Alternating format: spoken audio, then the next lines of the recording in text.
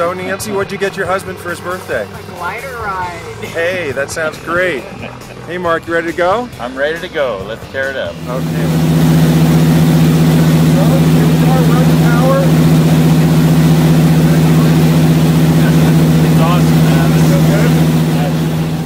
So when I'm hearing the audio sound when it's increasing in pitch, that's actually, it's like an altimeter, you called it? It's an audio variometer, so that beeping that you're hearing is telling us where the lift is. Okay.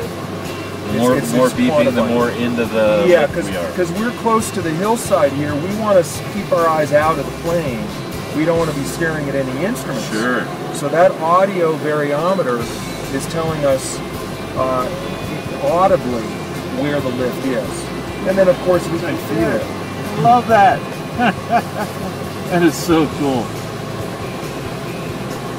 Looks like the wingtip was just going to drag right across. But I know we're farther away than that.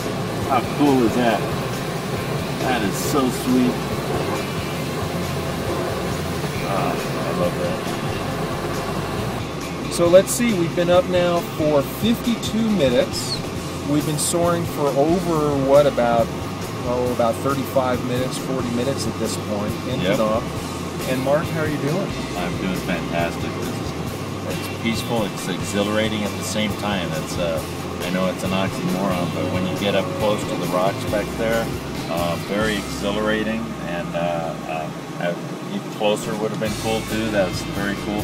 And now we're just kind of, I don't even know, it seems like we're in powered flight, but with no noise, because we're staying up. This is pretty crazy. It seems like we're just flying straight and level, which is very, very unique, you know. So yeah, it's very, very cool. But it's quiet, no vibration, no bump.